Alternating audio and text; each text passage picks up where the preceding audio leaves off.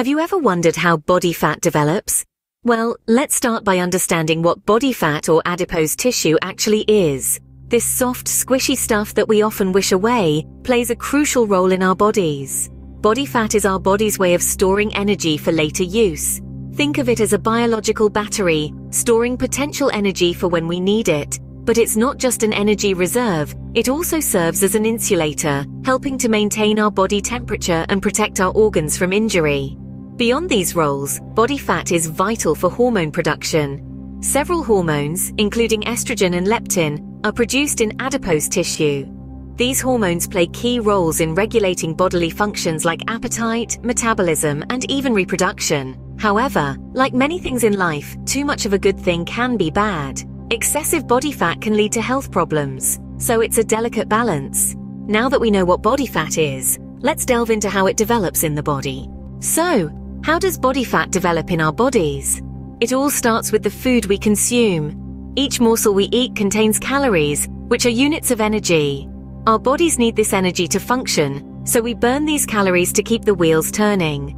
But what happens when we consume more calories than we need?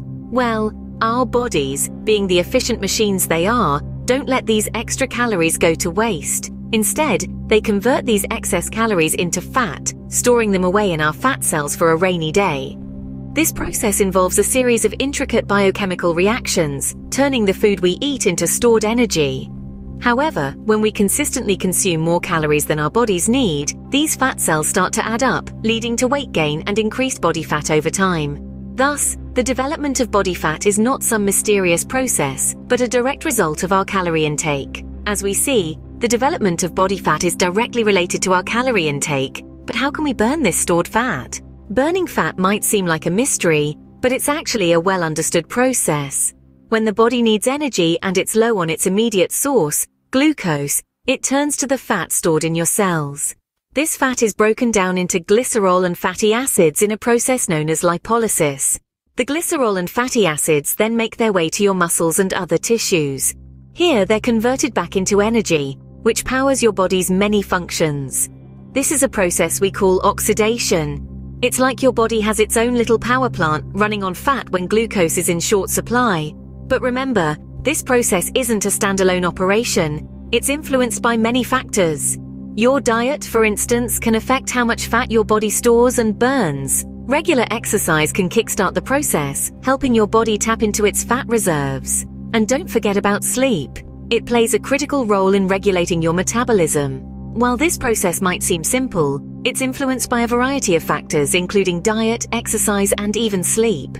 So, what are the key points to remember about body fat development and burning? Firstly, body fat is not your enemy. It plays a vital role in our health, cushioning organs, storing energy, and regulating hormones. However, too much of it can lead to health issues, so it's crucial to strike a balance. Secondly, body fat develops when we consume more calories than we burn. These excess calories are stored as fat cells, contributing to weight gain. Thirdly, burning fat occurs through a process called lipolysis. This is where stored fat is broken down into energy, a process that can be influenced by our diet, exercise, and sleep habits. Consuming a balanced diet, staying active, and getting enough rest are key to promoting efficient lipolysis. Understanding the biology of body fat can help us make healthier decisions and lead a balanced life. Remember, it's not just about losing fat, it's about maintaining a healthy balance.